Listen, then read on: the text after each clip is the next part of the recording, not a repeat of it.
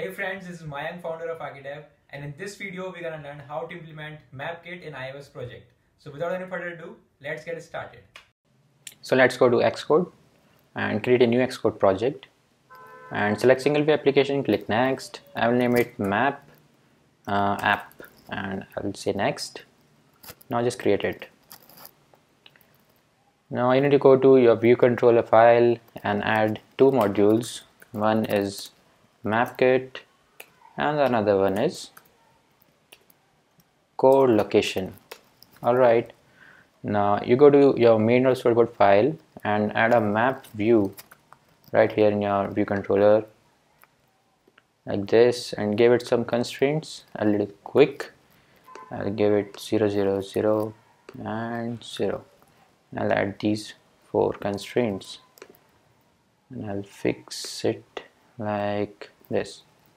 Okay, so you need to go to your view controller file back and just make a reference like outlet of this map view inside your view controller file. So just click control and drag right here in project and name it map. Okay, alright, now go back to your view controller file. You have given a reference of your map view and you have imported these two modules. Now you need to go to view.load function and create an object named let location is equal to cl location coordinate 2D make, and here you will add the latitude and longitude of your desired location which you want to point out in your map. So here I have an example. For example, I have New Delhi, so I have the coordinate of New Delhi 28.6139 and another one is 77.2090. So I'll add it right here. Now I'll create a new object and its name is span. It will be equal to mk coordinate span make, and you guys must be wondering what is this span. So I'll be explaining you what is it exactly. So let me explain you that. So a span is the horizontal and the vertical span representing the amount of map to display. The span also defines the current zoom level used by the map view object. So basically span decides the representation of our map on our display.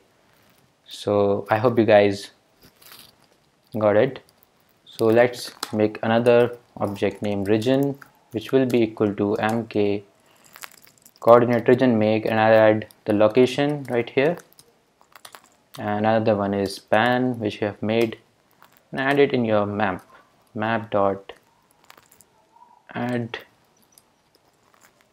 set region, and I'll add the region right here, and animated will be true.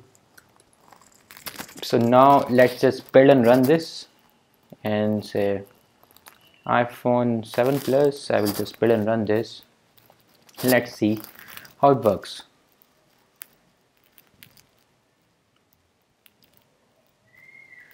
You can also decide what kind of map type you want to display on your device. So right here you can also add the type of map dot map type, and it could be a satellite image, a hybrid flyover, a standard image, whatever you want. Here I will select satellite. Alright, so let's see. It takes time for the first time when it launches the simulator, so just bear it with me for a minute.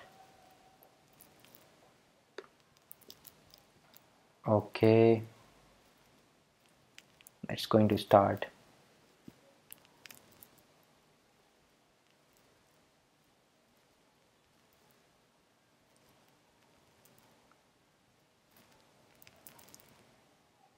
Until it starts, we can also fix our code. Let's make it more clean and clear, like just make another function, separate function, name it map like this. Okay, the simulator has been launched, and just call this function right here in your view.load like this. So here we have our simulator.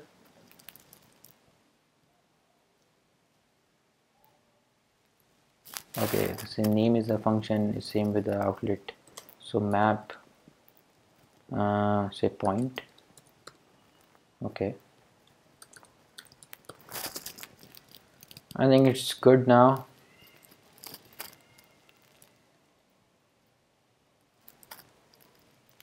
Okay, so as you can see here, the map is about to load on our display, and you'll be able to see the image.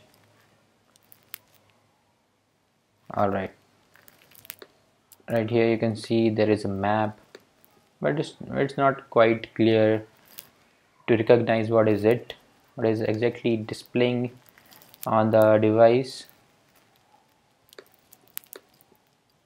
Let's build and run this project again so that we can have a satellite image too on our simulator. Maybe it would be much better than this. Let's see.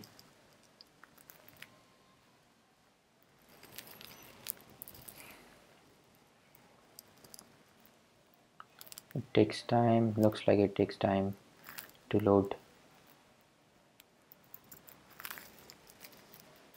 Yeah, here you can see the clear image of your pointed location, that is New Delhi. But if you want to add a pinpoint to show that you have located the situation, you have located the location right there, so you can add annotation also. So how to add an annotation inside your this map? So let's create another object which will be named as annotation. I'll add it here. Let annotation will be equal to mk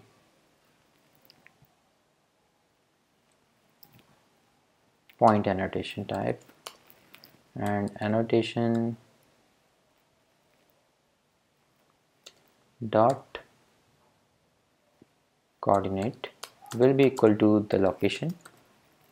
So what annotation will do, it will just point out there on your location where you have located the latitude and longitude of your desired point. So here you add a location, and you can also give a title to this annotation so that when you click on this annotation you can see what the city's name is or what the location's name is. So annotation dot title will be equal to, here we have taken the New Delhi land and launch, so I will write New Delhi and add it in your map dot add annotation,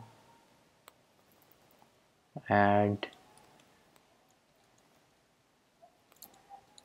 Okay, I'll write, just let me make some space so that you can see what's going on in the picture. Map dot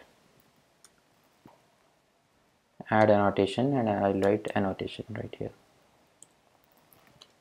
Okay, so let's build and run this app again and let's see how it works. So the desired result would be, you'll be having a location, a pin pointing to that location, and when you will click on that pin you will see the name of that location as well. So it is a very basic example of how do you implement map inside your Xcode project, and I hope you guys like it.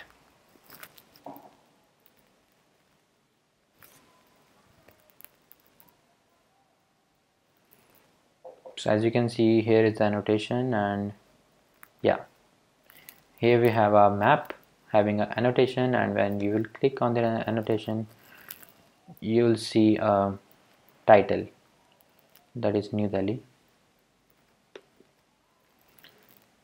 Okay, you can see there is a small font New Delhi written right below the annotation.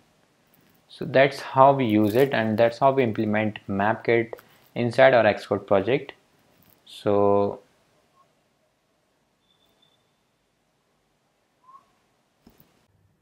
I hope you liked the tutorial. If you like the tutorial, please hit the like button down below and subscribe my channel for more such videos in future. See you in the next one. Bye bye.